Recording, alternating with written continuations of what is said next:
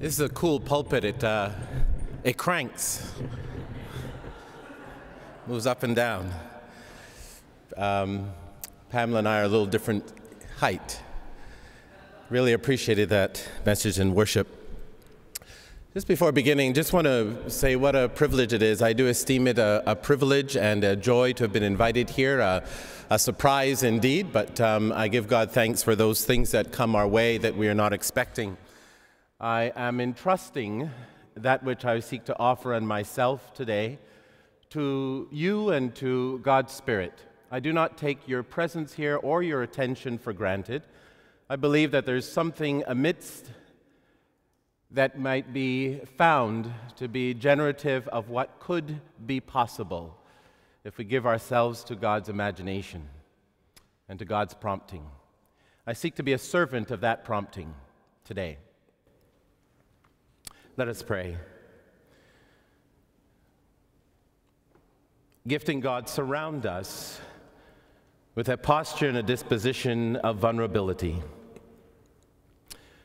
Kindle within us a humility that seeks to accept and to receive and to act on that which your Spirit kindles. Use these words and the preparation that I have undertaken and somehow metabolize them into something worthy not only of our attention, but of that which will inure to your glory. We ask in Christ's name. Amen.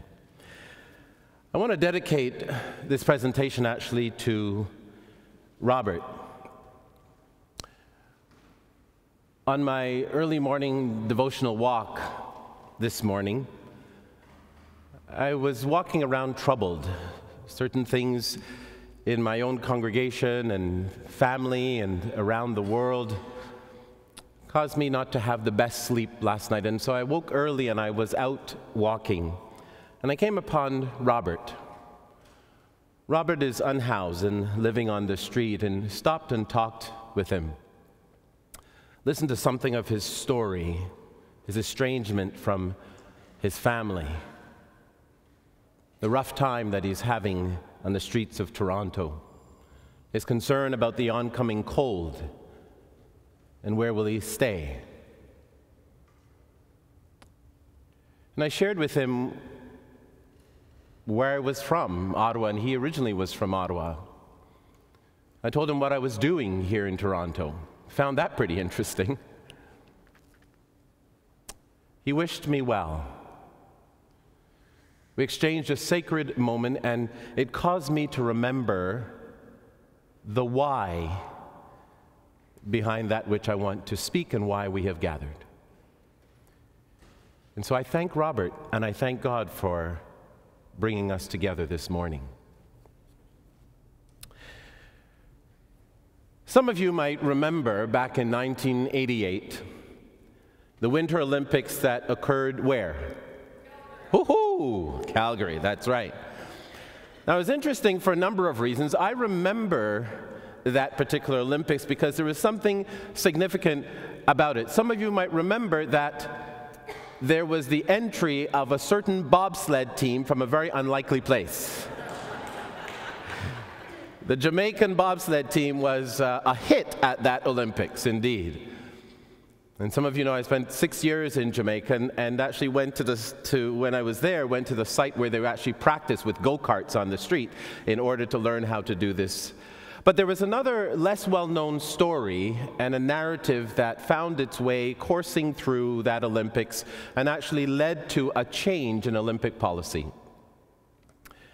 Some of you might remember a certain individual by the name of Eddie the Eagle Edwards. Eddie the Eagle Edwards was a British ski jumper, who was a plasterer by profession and had very little training, very little expertise. He really wasn't very good. He was known for this bright canary yellow suit that he had, Coke-sized glasses, thick glasses, and he just did not look like an athlete. In fact, when he came over, the airline had lost some of his equipment and luggage. People had to lend him some. And then when he went for his event, the security guards wouldn't let him in. They took one look at him and said, he can't be an athlete. Who is this imposter? Until they had to call for officials and verify his credentials. Now in the competition, Eddie the Eagle didn't do very well. He finished second to last. That may sound kind of good, but the last place finisher was disqualified.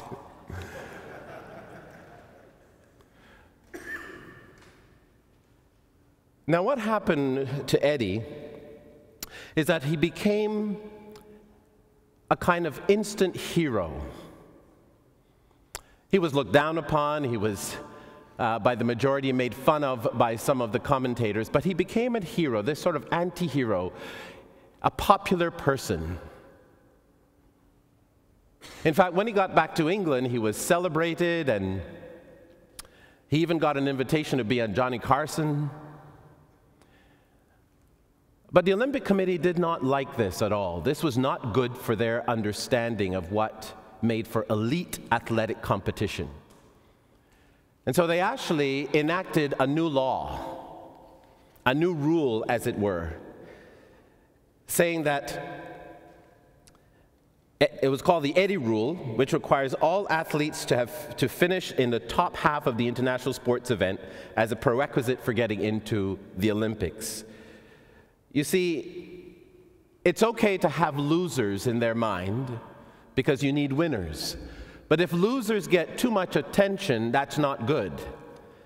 It was seen as detracting from the elegance and the eliteness of the competition. You see, losers are supposed to disappear and get off stage quietly. I think of that story when I think about the genesis of the Christian movement, and I think about that which Jesus exemplified and embodied. You see, the Christian movement changed the world for the better in many, many ways, though truthfully not always so, but we'll come back to that. And in so very many ways, the early followers of Jesus and their subsequent spiritual descendants took the preaching, teaching, example, and exhortation of Jesus very seriously, and thank God they did. It was the preaching and testimony, exhortation, sacrifice, and modeling that evoked and nourished and sustained maneuvers of transformation in the human community. Here's an example. When we read the opening lines of the United States of America's Declaration of Independence, intoning that, "We hold these truths to be self-evident, that all men are created equal, that they are endowed by their Creator with certain inalienable rights, that among these rights are life, liberty, and the pursuit of happiness." Some may be tempted to think that this is self-evident. It affirms the Creator, that persons have rights because of their inherent worth, that all are included, and society is called upon to uphold these. This is the statement, this is the implication. But there's nothing self-evident about this, is there? Ancient Middle Eastern and Mediterranean and European philosophy and culture did not attest to these supposed self-evident truths. Homer did not write that Zeus or Apollo or Pan esteemed all human beings equally. In Greek philosophy, Aristotle did not believe all people are equal. In fact, he believed that women were defective by nature. He believed that inequality, masters and slaves, was the natural order of things. He wrote, "For that some should rule and others be ruled is a thing not only necessary but expedient. From the hour of their birth, some are marked out for subjection and others for rule." In contrast, the sum and import of Jesus' teachings lifts up the endowed value of humans. Look at the birds of the air. They do not sow or reap or store away in barns, and yet your heavenly Father feeds them. Are you not much more valuable than they? So don't be afraid. You are worth more than sparrows. How much more valuable are persons than a sheep? And this was particularly the case in terms of how Jesus treated children, how Jesus welcomed them, how Jesus used them as examples in the proper sense. "Don't prevent children from coming to me, for to such belong the kingdom of God." And he placed a child in their midst, and he said, "Whoever welcomes one of these welcomes me, and not only me, but the one who sent me." Now today, those resonate with us, and they sound very happy on our ears, as it were. But that was not the reality of how children were regarded or treated in the days of Jesus. G.K. Chesterton points out that in the so-called pagan world as such, they would not have understood any such thing as a serious suggestion that a child is higher or holier than an adult. It would have seemed like a suggestion that a tadpole is higher than a frog. You see, Jesus' over-the-top regard and treatment and elevation of the status of children in a context where they were widely regarded as disposable was significant. In the status-ordered world in which Jesus inhabited, children were on the bottom rung of the ladder. Many babies in the ancient world just did not survive. Unwanted children were left to die, as were most babies who were blemished, malformed, or disabled in any way. They were simply left outside at a designated place, usually a dung heap, in a practice that was called exposure. The head of the household had the right to decide who could live or die with impunity. One archaeological dig found a gruesome discovery of bones of nearly 100 little baby skeletons, seemingly murdered or thrown into the sewer. It was the followers of Jesus who mostly rescued the babies and children from the dung heap. A few others did, but usually they rescued the children in order to turn them into slaves. This Jesus movement created an alternative community for children. In fact, in the 2nd century, that document that we know as the Didache, a kind of Christian instruction formation manual for followers of Jesus, it strictly prohibited the practices of exposure, infanticide, and abortion. This is because, as the shepherd of Hermes states, all babies are glorious before God. Now, was it self-evident to the Roman and Greek culture that all human beings are created equal, children are not? No, it was not. This was a radical departure from the zeitgeist of the day. There's more. The context in which the Christian movement emerged was a contestable one. And what I want to spend time today is talking about the role of preaching in helping to form and to provoke such contestability in the way of Jesus. According to Nicholas Westerhoff, Jesus' understanding of the downtrodden expanded on the Hebrew understanding, which had talked about the need to protect widows and orphans and aliens and poor and so forth, those excluded from participation in society. But Jesus expanded that to talk about those who were seen as outside of the care not only of the society, but also that the coming of God's just reign required that they be lifted up. They were excluded from full participation. Sociologist Rodney Stark argued that one of the primary reasons for the spread of the Jesus movement was the way that the followers responded to the sick. The question that I am asking underneath all of these is, what role did the proclamation of the word play in the formation of a new identity, in a radical departure from that which was? I want to share with you a writing by Justin Martyr in AD 160 that helps to catalyze this and illustrate it. He wrote, "We who hated and destroyed one another, and on account of their different manners would not live with men of a different tribe, now, since the coming of Christ, live familiarly with them and pray for our enemies, and endeavor to persuade those who hate us unjustly to live comfortably to the good precepts of Christ, to the end that they may become partakers with us in the same joyful hope from God, the ruler of all." There's something about the intrusion of Christ into that context, into the reality of the assumptive world of that time, that caused people to give their lives and their community and their investment to something different. There was transformation. We who used to hate people and not get along with them because they were different, they were of different tribes. Now, since the coming of Christ, what does that mean? The coming of Christ involved not only preaching, but enacting a new vision of what could be, and a charge and a commandment to live in a particular way with that radical love. And it is because of that that this transformation took place. It was not evolutionary. It was radical departure from what was.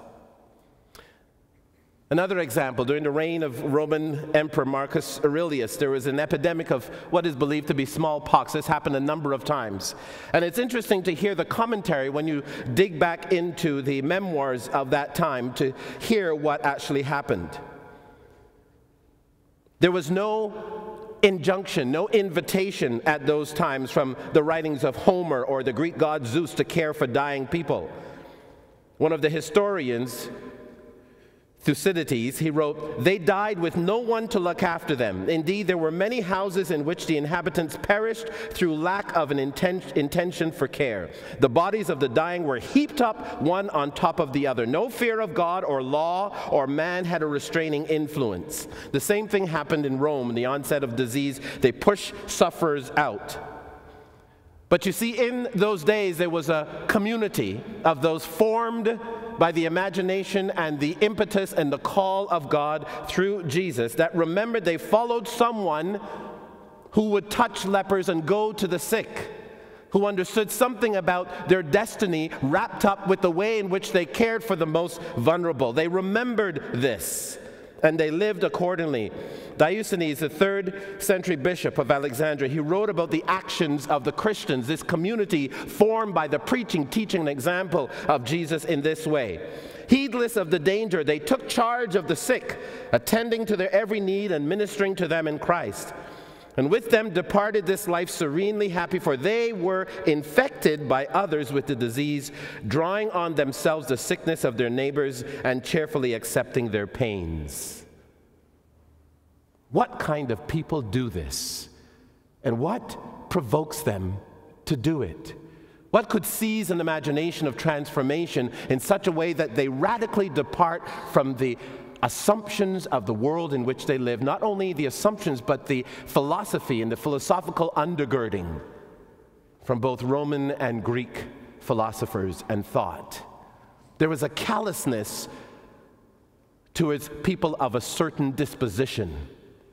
That was the reigning ideology. Something entered into that transformed them.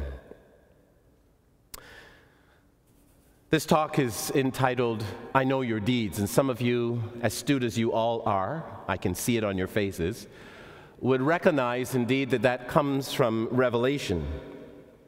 You know, Revelation, that book that mainline churches don't like to flirt with at all.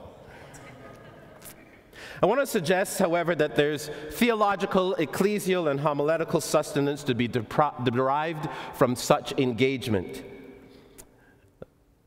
Earlier this year, in April, I co-led a group of 18 persons to Turkey in April, and it was my second visit there. And among some of the sites that we visited were the archaeological sites of the remains of the 7 churches that are addressed in chapters 2 and 3 of Revelation.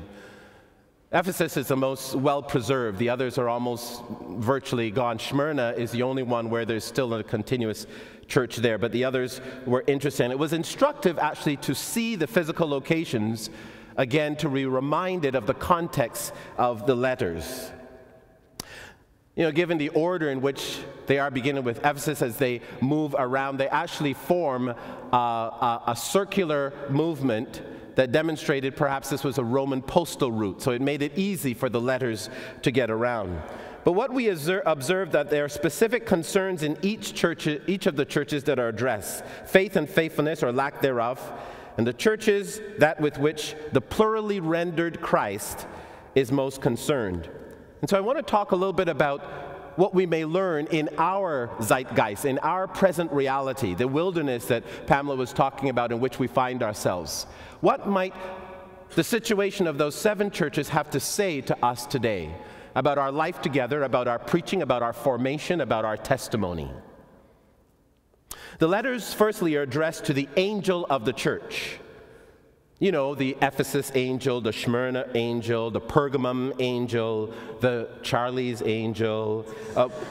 Oops, I just wanted to see if you're falling asleep or not. But because if you were, I'd have to indeed pray that you would be touched by an angel.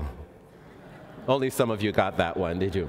Anyway, the angel may be construed to be the representative personality of that church. You know, you think about your congregations, and it has a certain character, a certain personality, a certain life that is coalesced maybe in an image or what it is known for, as it were. So the angel is addressed to speak into the entire congregation, as it were. The Christ also, who is varyingly rendered as the one who has a sharp edge, a double-edged sword, or the one who holds the 7 stars in his right hand, or the Amen, has special, intimate knowledge of all the goings-on in the churches. This is sobering, because it's still true today. See, the living Christ has intimate knowledge of what's going on in our congregations. And here's how the risen Christ addressed the different churches. Let's look at the kind of affirmation as well as the correction. So the Ephesus church, they're firm for being hardworking, persevering, committed to faithful teaching, rejecting false practices. But they are reprimanded and corrected for having fallen away from the passion that they loved at first and the need to repent and practice the former things. The church in Smyrna have bravely withstood afflictions and poverty and persecutions. They have nothing to correct from the living Christ. Pergamum remain faithful and brave and tenacious in their faith in the shadow of Satan's throne. That's a reference. This is where we see the actual reality of those places being taken seriously. When we went there, it's still present to this day. There is a sort of temple and a throne to Zeus, and it was referred to as Satan's throne. But they're called to repent for tolerance of false teaching and heresy. Thyatira, they are commended for their love and their perseverance and service and increase. They're called to repent and oppose the immorality that is practiced there. Sardis, there's no affirmation given, but they're called to repent of their apathy and a false sense of security. Philadelphia, even in light of limited strength, they have been faithful to the word and the name of Christ, and the power of their mission is to continue and will continue. There's no correction offered to them. Laodicea, no affirmation given, but they're challenged and called to repent of falsely trusting in their wealth instead of committing to faithful living and testimony. So the question that I ask, that I've never heard asked by any commentator or any exposition on these churches, is what was the role of preaching in contributing to the culture of those congregations, to their faithfulness or lack of faithfulness? What was the role of testimony and the spiritual practice that engendered a particular way of being and leaning into their context wherever they were? These churches were located in different contexts, but the larger context of the Roman world was upon them. How is it that they differingly engage with their context? What was behind that? I offer this pondering. What role did the preaching play? Let's look at the specific context of this, and this I found interesting on our tour there. Take, for example, Ephesus. Ephesus was known as the first of Asia, major hub of commerce of both land and sea, filled with diverse peoples and philosophies, deity cults. The most prominent, as you know, was the worship of Diana, Artemis. The temptation was to compromise and practice all the various religions and philosophies together. Just lump them all together. Does that sound familiar? There are people in our context that want to take a little bit from everywhere, like some cafeteria of options. It's nothing new to some extent. We are very much in our present reality in a mode that is similar to some of what we observe in that first century church. We see a similar issue of accommodation in Thyatira. In the midst of their growth in faith and service and love, they're contending with a strong female leader that they nicknamed Jezebel, who has persuasive power to lead people away into covenant infidelity and idolatry. So they're wrestling indeed with faithfulness. And then there's Sardis. This one was particularly interesting. Sometimes we're not able to make sense of the references unless we know the archaeology and the history of the particular church. So Sardis, when we arrived there, our guide mentioned to us and told us that it was built, the original city, on an acropolis. And that acropolis could only be accessed from the southern side. The other three sides fell over a deep cliff, 1,500 feet deep. And so the reference to the fact that be aware lest we come like a thief in the night is to their history. It's a reference to the history. On 2 occasions, Sardis was overtaken because intrepid, stealthy, skillful soldiers actually climbed that 1,500 feet in sufficient number as to secure the city gate and open it up for the intruding army to come in. On 2 occasions, they didn't learn. They forgot to protect that which they assumed was already safe. They were not vigilant.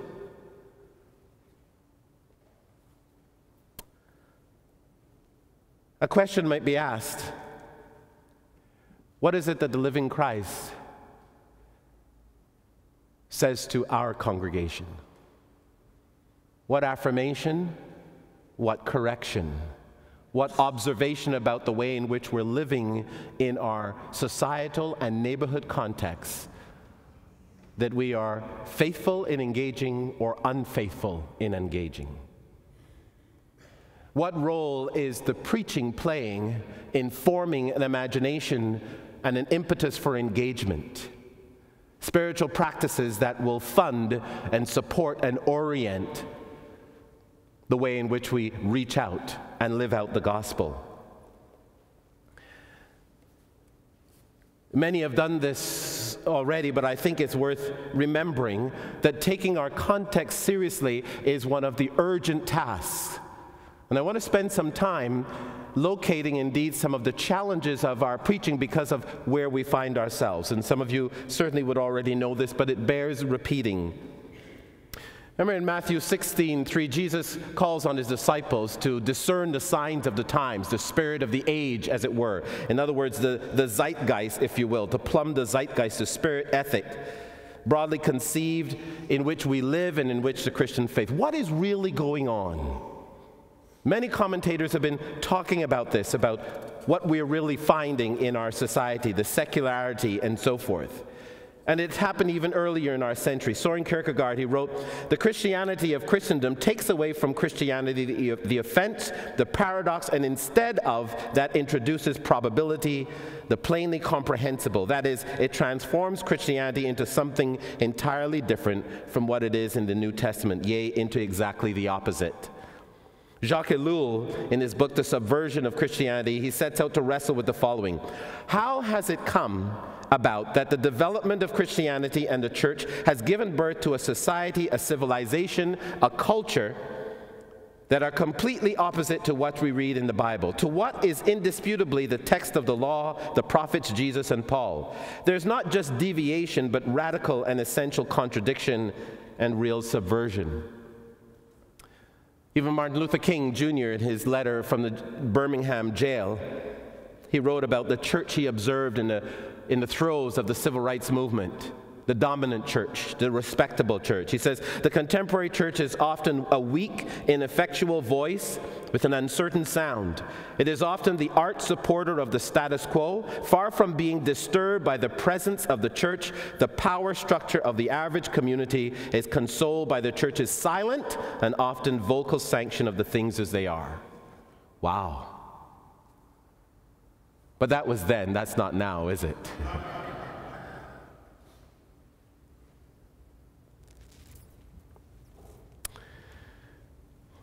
One of the most incisive expositions of our reality, I think, is found in a book that some of you may have read, and if you have, you need a certificate of accomplishment.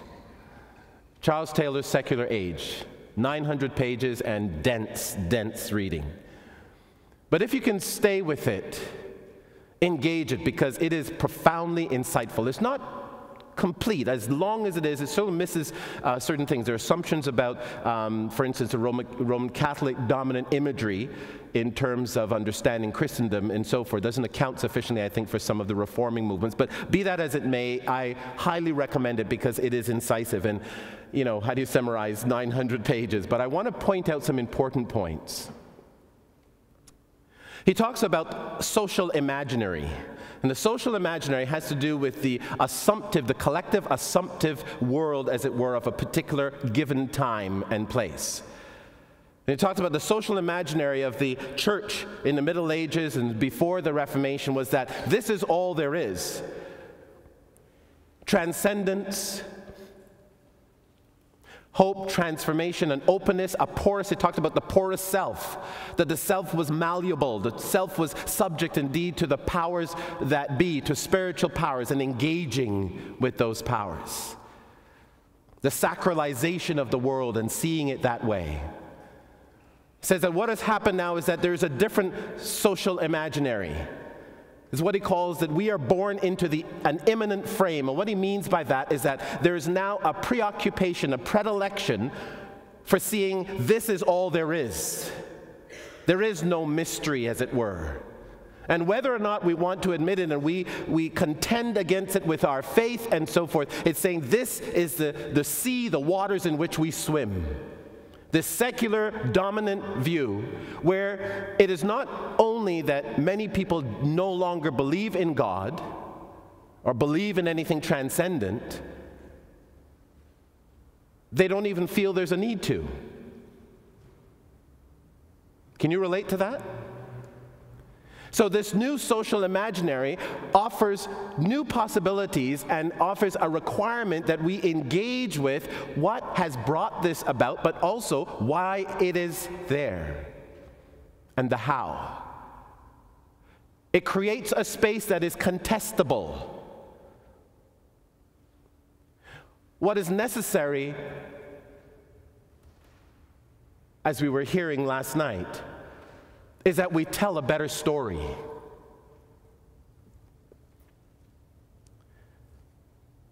The imminent, this worldly concern and the goals in the foreseeable future, this is what there is. This is all there is. And yet, even as we recognize that, we know that there is in this imminent frame whispers and rumors of another world. Some of you might remember Julian Barnes's novel, Nothing to be Frightened of, his book, An Atheist. But he begins the book with the line, I don't believe in God, but I miss him. It's emblematic of some of the discordance and the ambivalence around what does it mean to live in this immanent frame. Theodore Dalrymple, a British writer, he confesses it's not as easy as one might suppose to rid oneself of the notion of God. And he goes on to say, few of us, especially as we grow older, are entirely comfortable with the idea that life is full of sound and fury, but signifies nothing. However much the philosophers tell us that it is illogical to fear death, and that at worst it is only the process of dying that we should fear, people still fear death as much as ever. In like fashion, however many times philosophers say that it is up to us ourselves and no one else to find meaning of life, we continue to long for a transcendent purpose. To tell us that we should not feel this longing is a bit like telling someone at the first flush of love that the object of his affections is not worthy of them. The heart hath its reasons that the reason knows not of. And the reality is, although this is what we are born into, and what Leonard was saying, that the next 22nd generation is a part of, this is their reality. You and I know and believe that because we're made in the image of God, there is a disposition of inquiry beyond ourselves, beyond that which is. No matter how much the cosmologists and the scientists and others tell us that this is all there is, it is observable, we create our own reality out of the power of our mind and our brain. There's nothing outside except that which we create. No matter how much that is pounded into the zeitgeist, there is this defiant disposition, orientation in the human soul that when given a chance is inclined for the something more. And that is where we, as a community of faith, in our preaching and in our testimony, are to come alive and to offer an alternative story. It is not so much, as P.T. Forsyth saying, it's not so much telling people what they should do. It's inviting people to trust someone who loves them inestimably. Our souls respond to love. A more recent book, some of you may have picked it up already, it just came out about a month ago, the latest offering by Diana Butler Bass, called Grounded. If you haven't picked it up, I recommend. You know that she's a leading commentator on religion, politics, and culture, and she's followed up that book, Christianity After Religion, makes wonderful observations about the culture, about the church, the state of the church, and the movement that has taken place, and so forth. I commend it to you. But in this book, Grounded, she is contesting yet again the reticence to let go of this notion of a distant conventional God in the church. As much as we talk about this distant, for instance, in her chapter on sky, she invites us to ponder God in the heavens, but not sort of as a distant thing, but in the sunset.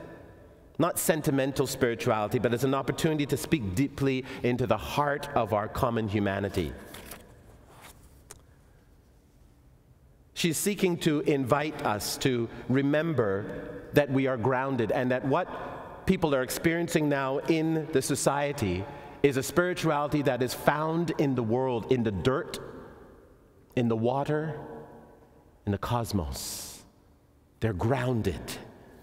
She writes, spirituality about personal experience, the deep realization that dirt is good, water is holy, and the sky holds wonder, that we are part of a great web of life. Our home is in God, and our moral life is intertwined with that of our neighbor. But none of this is for the sake of feeling good, individual prosperity, or guaranteeing a blessed afterlife. It is about tracing the threads of the interconnected universe and finding God in nature and in community. And in finding God, discovering that we are really one. Grounded. She says the spiritual revolution is a protest movement against the forms of religion that have lost the binding vision of peace, wisdom, and equanimity here on earth. It is a critique. The last quote I want to offer, she says, when I think of the far-off qualities of God, I no longer think up. Instead, I consider God beyond the horizon, just beyond the place where the sky meets the ground. And the Spirit calls our gaze outward, to lift our eyes to the edge. The spiritual revolution is the shift from the vertical God to God with us. Dirt and water are understandable and tangible, icons of earthly sacredness. But we need the sky to remind us that no matter how close God is still the one who hovers at the horizon. Understands that there is an appetite now to recognize that there's an interwovenness to life, and that people not going into hallowed halls and buildings like these, but they are discovering God because, as I said before, although the immanent frame, this secularity, this notion that this is all there is, there are people who are discovering in their gardening, in their experience of water, in the creation ethics, they're discovering that this whisper, this rumor of another world has been found in a God who is calling their spirits forth. How is our preaching helping to facilitate this without requiring certain hoops, as it were, that people come and fill our anxiety-ridden congregations? How do we extend this hospitality, this witness in the world?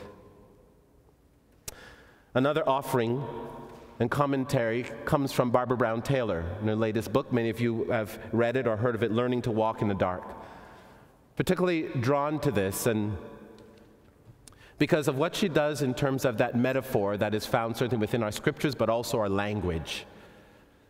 The way in which dark shadow is always referred to, or often referred to pejoratively. Light is good, dark is bad. Not only does that have spiritual significance, but it also has racial significance and how it is easily arrogated to particular peoples. But what she talks about is her not rejection so much, but the displacing of the privileging of what she calls solar spirituality for lunar spirituality. In other words, she talks about recovering the subversive and the counter-testimony of Scripture that affirms darkness. How is it that Abraham, invited by God to look up on the sky and to count the stars, how is Abraham able to do that? Because of darkness. All of us begin in the darkness of our mother's womb.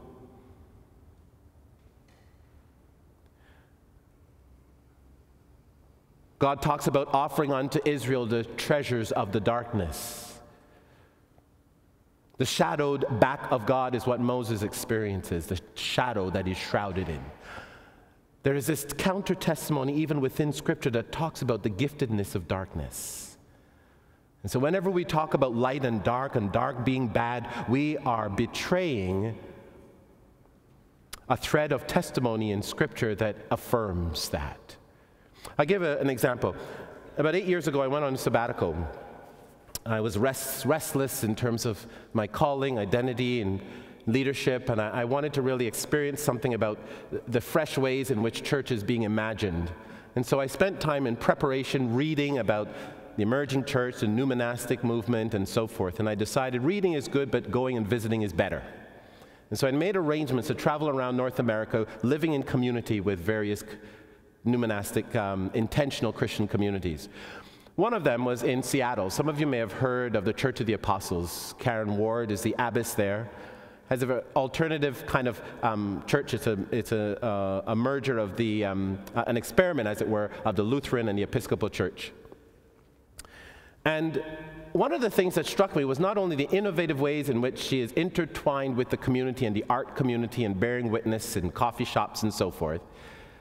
It is that the imagination, this is some years ago, but the imagination of that congregation was about who is missing, who's not here, and who is nobody in the whole city of Seattle dealing with. That's where they started.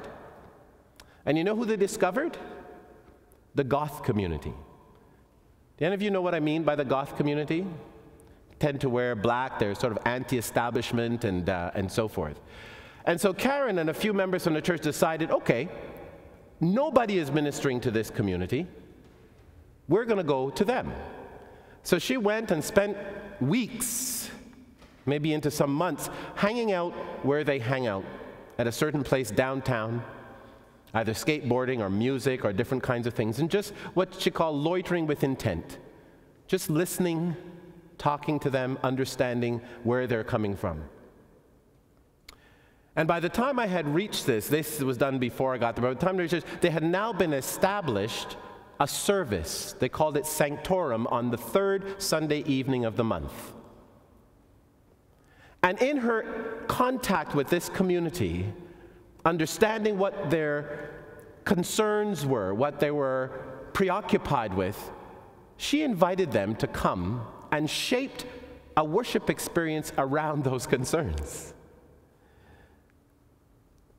So the black that they wore and this kind of shadowed life in which they live, she metabolized that in a sense in a liturgy, a 16th century liturgy that she found that celebrates the gifting of darkness. And they come with their chains and boots and black garb and so forth, and they sit and kneel in adoration and light candles and chant and are ministered to with the gospel that starts where they are and leads them somewhere. It is preaching and testimony that begins to take the local reality of that church context seriously and draws people because it connects with that primal spiritual yearning.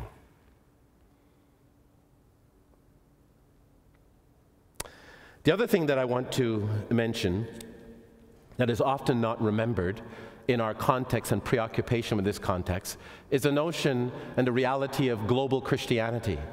Some of you may be familiar with Philip Jenkins, his work, The Next Christendom and the New Faces of Christianity. And what he's talking about is that the growth, while North America and Europe, Christianity is shrinking in the global South, Asia, South America, and Africa, it's burgeoning. That's where the life, the vitality is taking place. They're not concerned so much with shrinking churches. They're concerned with how many can they enable and train so that they can keep up with the demand of the exploding church. What's going on there? Now, it's interesting that the hermeneutical and scholarly preoccupation of the Western church sometimes looks askance, as it were, looks down on this particular, because they tend to engage with the scriptures in what some in the Western would say a non-critical view. They're not as concerned about the scholarship and all of those things. What they're concerned about is the correspondence with their lived reality. The poverty and the violence and the racial tensions and the terrorism and all of those things. They live in multi-faith relationships all the time. They're concerned with how are they going to see and faithfully appropriate the message of the gospel in that context. And you know what? Guess what? They find a lot of correspondence because the context in which Jesus preached was one of poverty and oppression and corruption. Just as they're facing, they said, this speaks to us. This is what is going to enliven our imagination.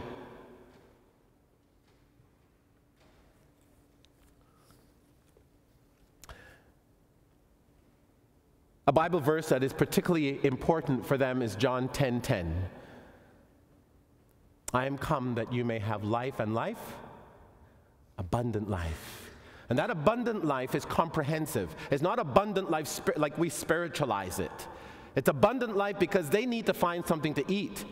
They're not sufficient doctors and hospitals, and so they need a gospel, they need a word, they need a testimony that is going to help their sick. And as Fifa Sempangi, who's a Ugandan theologian who had to flee because of Idi Amin, he wrote, a religion is true if it works, if it meets all the needs of the people. A religion that only speaks to the soul and not the body is not true.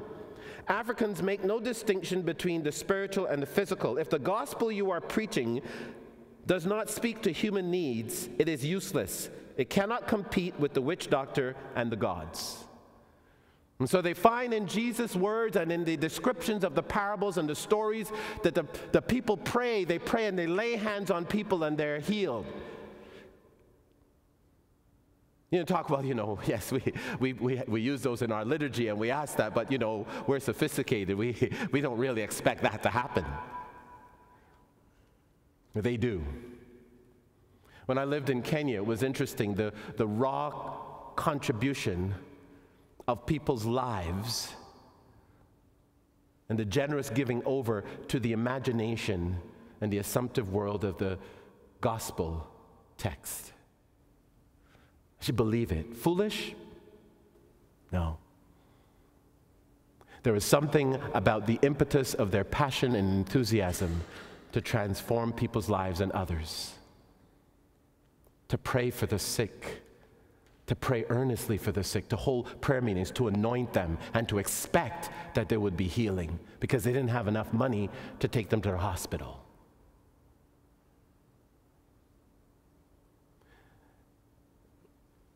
I wonder if some of our preaching has caused us to be distant from the immediacy of Scripture and God's Spirit. I wonder.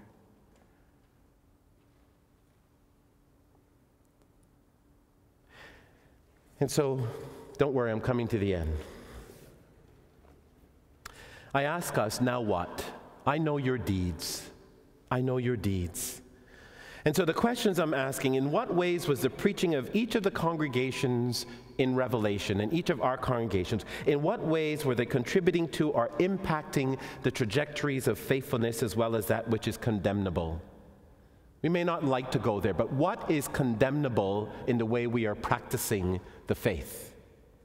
What critique from the risen Christ is saying, you need to get away from that? But also, what is being commended? What is it that we are doing that is bringing life and hope and imagination and justice and an insertion in the world that is like salt and yeast? Take an inventory. Dieter Hessel, in his book, Social Ministry, he says, this has to do with our worship and our preaching life. Liturgy, worship, either domesticates or liberates. There's no middle ground. Domesticating liturgy justifies the way things are. It encourages people to acquiesce to the dominant social norms. A liberating liturgy, on the other hand, empowers groups of believers to comprehend the sufferings of God and to develop alternative prophetic praxis. The emphases and the trajectory of our preaching and our worship life together is going to form our people in a particular way. If our churches are the way they are, we have to inquire about the nature and the emphases and the commitment in preaching and worship. Is it transformative or is it domesticating? Is it just reconfirming what we've always done? That is the axis on which turns, I believe, the way forward. Preaching is an essential expression and collaborator of the liturgy. Hence, it would be necessary to be participating intimately in either domestication or in liberation. Walter Brueggemann, he talks about preaching that will nurture, nourish, and evoke a consciousness and a perception alternative to the consciousness and perception of the dominant culture around us. What kind of alternativity are we engendering by our preaching? Hispanic activist Cesar Chavez once said, "We ask for the church's presence with us, beside us, Christ among us. We ask for the church to sacrifice with the people for social change, for justice, or in love of neighbor. We don't ask for words, we ask for deeds. We don't ask for paternalism, we ask for servanthood." In what ways is our preaching and our spiritual practices engendering servanthood? This might be a helpful moment to pause then and take stock as we wind this up. Let's bring it home. What kind of letter, let me ask a series of questions. What kind of letter is a risen Christ sending to our respective congregations? So when you finish here, check your email or your mailbox and see what's arrived from Jesus for your congregation. What of our deeds and our life and our witness do we hear Christ affirming? What's Christ affirming about what we've been doing, what we've been saying, how we've become, how we've been treating each other, how we've been leaning into the world and the community? What's Christ saying? What's Christ affirming? What do we hear being corrected, critiqued, condemned? What do we hear in the way of promises to our communities of faith, remembering that we too find our ultimate identities in Christ? We too are the Lord's. For remember, when the risen Christ speaks to the churches in Revelation, he speaks to them as one who is in their midst and one who affirms that they belong to him. Never forget that. No matter how lost we may feel that we are, the affirmation is we belong to God. We belong to Christ. Our unfaithfulness is not going to get us out of jail and pass go. Christ is going to pursue us, because we are Christ. In the end, I want to end with this sense of knowing about deeds. Knowing our deeds is a two-way street, and it's the other side of the street that makes all the difference. Psalm 77, I commend to you. It's a psalm in which lament is metabolized into memory and faith and confidence. Hear the psalmist. I cried out to God for help. I cried out to God to hear me. When I was in distress, I sought the Lord. At night, I stretched out my untiring hands, and I would not be comforted. I remembered you, God, and I groaned, and I meditated, and my spirit grew faint. You kept my eyes from closing. I was too troubled to speak. I thought about the former days and the years of long ago. I remembered my songs in the night, and my heart meditated, and my spirit asked, will the Lord reject forever? Will he never show his favor again? Has his unfailing love vanished forever? Has his promise failed for all time? Has God forgotten to be merciful? Has God in anger withheld God's compassion? And then I thought, to this I will appeal. The years when the Most High stretched out his right hand. And get this, I will remember the deeds of the Lord. Yes, I will remember your miracles of long ago. I will consider all your works and meditate on all your mighty deeds. Your ways, O God, are holy. Oh, what God is as great as our God. You see, that phrase, I know your deeds, is a two-way street. God knows our deeds as a congregation, as preachers, as witness. But the hope and the salvation, dare I say, is that we are invited to know God's deeds. God is relentless in God's commitment to our flourishing. God loves us. God heals us. God's deeds are filled with accompaniment. God's deeds are filled with justice and forgiveness and empowerment. And yes, correction, but also affirmation. And God's deeds are filled with compassion and commendation.